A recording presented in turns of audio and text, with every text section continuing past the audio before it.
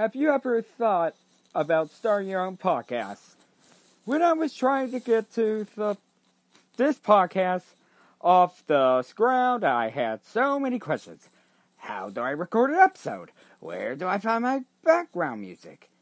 How do I get my show on Apple Podcasts, Spotify, and all the other places people like to listen? Where do I find the advertisers? The answer to every one of these questions is really simple. Anchor.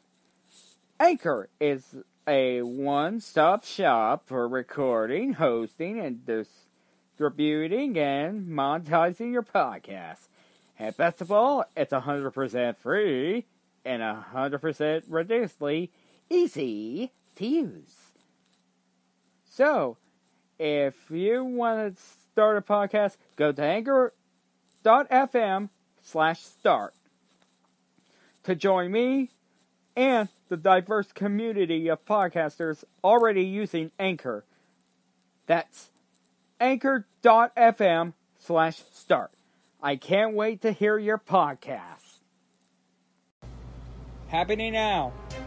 We got, of course, David Benioff and D.B. Weiss, who are also infamous for the final season of Game of Thrones. Mostly famous for it with one infamous season, signed a deal with Netflix. And fans are not really happy with them. And even though Netflix is already, or are not on the clear with them as they lose subscribers, but yet prices are risen. Although, keep an eye on that. And we got an MCU actor joining The Quiet Place 2, the sequel of the critically acclaimed horror movie. And we're gonna have more to skim through. I'm Incubus46 and you're watching Geek News. Or listening to Geek News.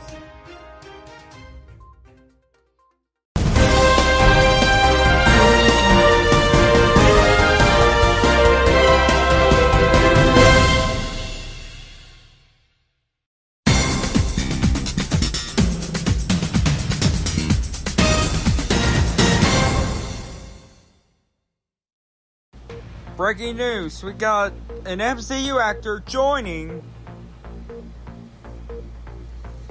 according to the Phantom Twitter,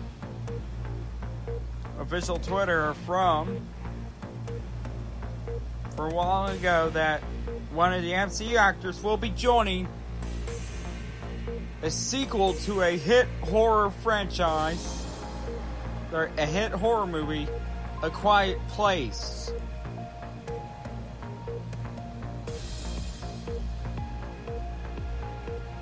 Said the original Brian Tree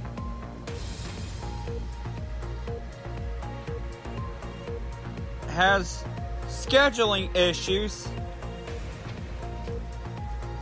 and actors David Dijmon Hansu,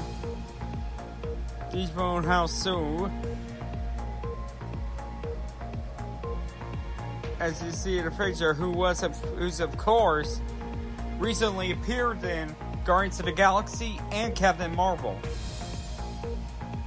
and he will be replacing Brian Tyree Henry due to scheduling issues. But yeah, I think that is kind of necessary for that. It's really necessary for, of course, the replacement, Just like that, of course.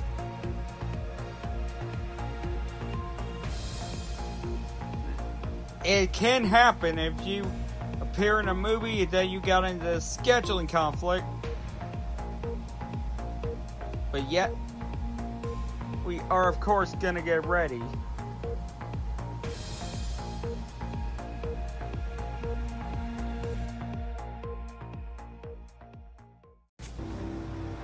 of course, the news that I got that I hadn't checked out lately, that Song of Ice and Fire author George R.R. Martin has confirmed his world of ASO IAFF book schedule. Which is, of course, The Winds of Winter, which happens to be the Season 7 to Season 8 Game of Thrones. Dunkin' Egg 4, A Dream of Spring. Dunkin' Egg 5, and Fire and Blood 2, you know, the Game of Thrones prequel.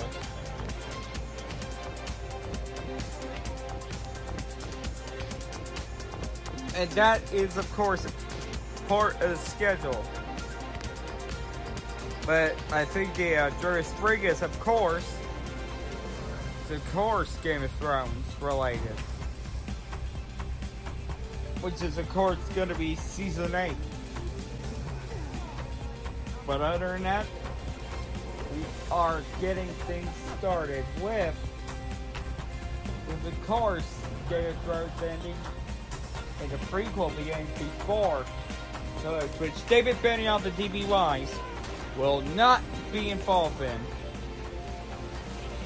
As of course, we do have the news from yesterday that David Benioff and D.B. Wise, of course, has a deal with Netflix. Netflix just signed them up.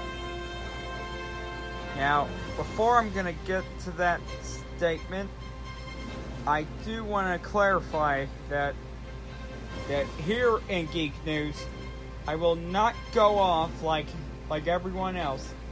I will keep it professional and, of course, in a well-dignified manner. And I will not give my opinions on it. I will not give my opinions on this unless it's an episode of it, not a,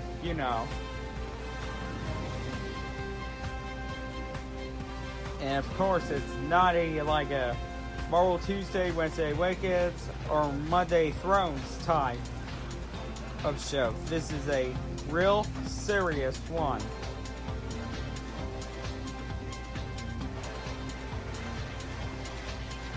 And I will get this ready with David Benioff and D.B. Wise with the Netflix, and in my opinion, it's of course, like I say, I cannot share with you on Geek News.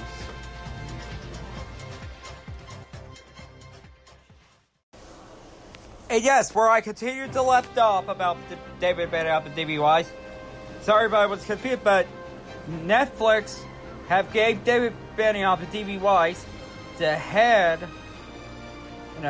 it gives them a $3 million 5-year deal with, of course, Netflix UK and Netflix US, a source from Deadline. But you know what? It's actually interesting.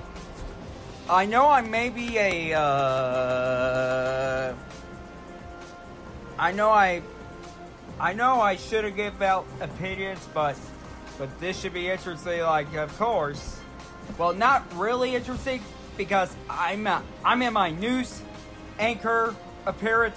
Oh, I'm not allowed to give my opinions on it, but but it's going to be a heading for an early grave for Netflix. But although, I'm going to have to find that out.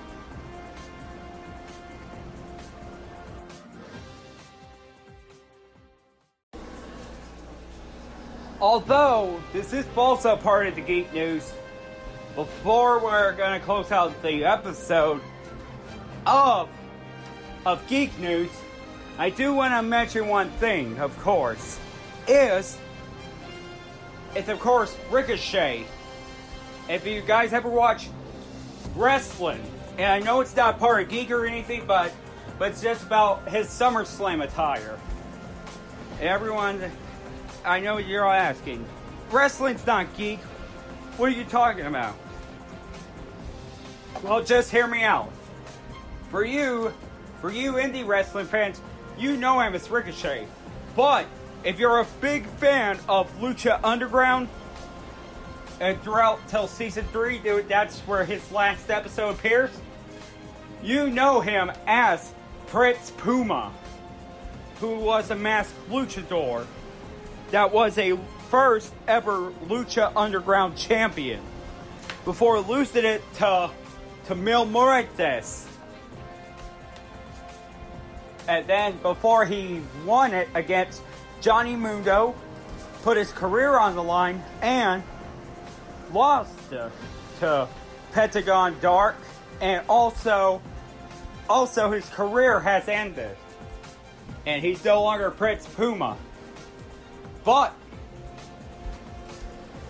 now he's at WWE as Ricochet, and he is and he has the wrestling attire based off Nightwing, who is, of course, Dick Grayson. And yes, I did watch SummerSlam, where unfortunately no one, where of course he did lose in a losing effort at SummerSlam, while dressed like in a Nightwing ring attire. But no, he did not take off his jacket, because it's supposed to be like a Nightwing attire. Although I do have this is the last piece of news, now we're going to go to the shoutouts.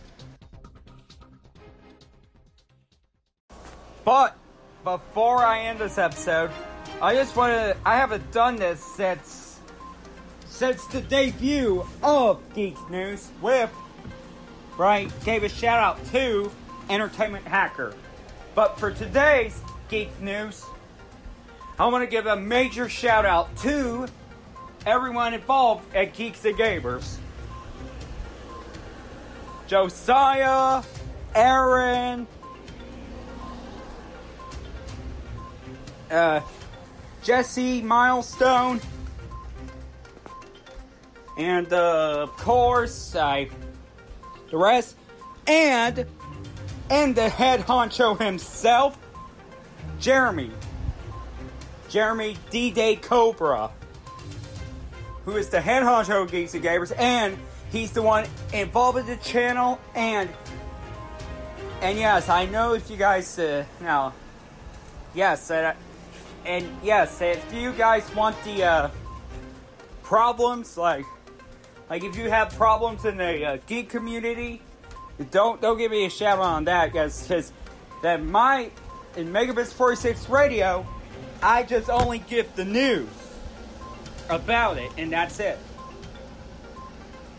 I just give you the news, and I don't have any problems. Just it's just saying. But that'll be SJWH if it's a problem with politics and movies going political. With Hollywood, the Geeks and Gamers is for you. And yes, and they also have the secondary channel, which involves sports, called Sports Wars, which is named after Star Wars. And yes, and I do have a problem with just Aaron, who is a Chicago fan. Well, no bad blood or anything, but I'm just not a Chicago fan. And I'm a Texas fan, he's a Chicago fan. Yeah, Chicago fans can bite me.